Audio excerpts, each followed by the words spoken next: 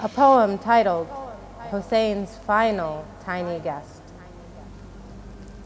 Ya Abata, Ya Aba, Ya Hussein.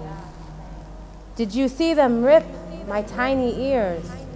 My cries for help, did you hear? Ya Abata, Ya Aba, Ya Hussein. I cried aloud and shouted towards your head upon the spears. Ya Abba, it is me, Ya Abba, Ya Hussein. Oh Father, don't you hear me as I cry aloud your name? Ya Abba, please help me. They've lit me a light with flames.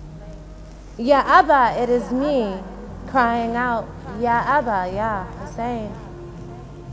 Oh Father, please look at me. Do you not hear my cries?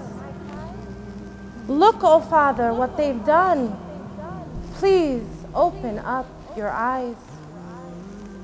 Ya Allah, she does scream as they whip her tiny back.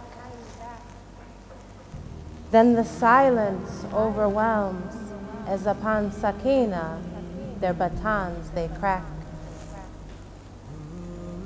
She'd wait for the night and the darkness to set in, to smell her way to Abu Abdullah and rest the night with him. A headless, mangled body was all that she could find. But Sakina knew his scent and proclaimed, as far as Father's, this is mine. She'd lay her tiny head upon his broken, torn chest and cry until her tears run dry, Hussein's final tiny guest.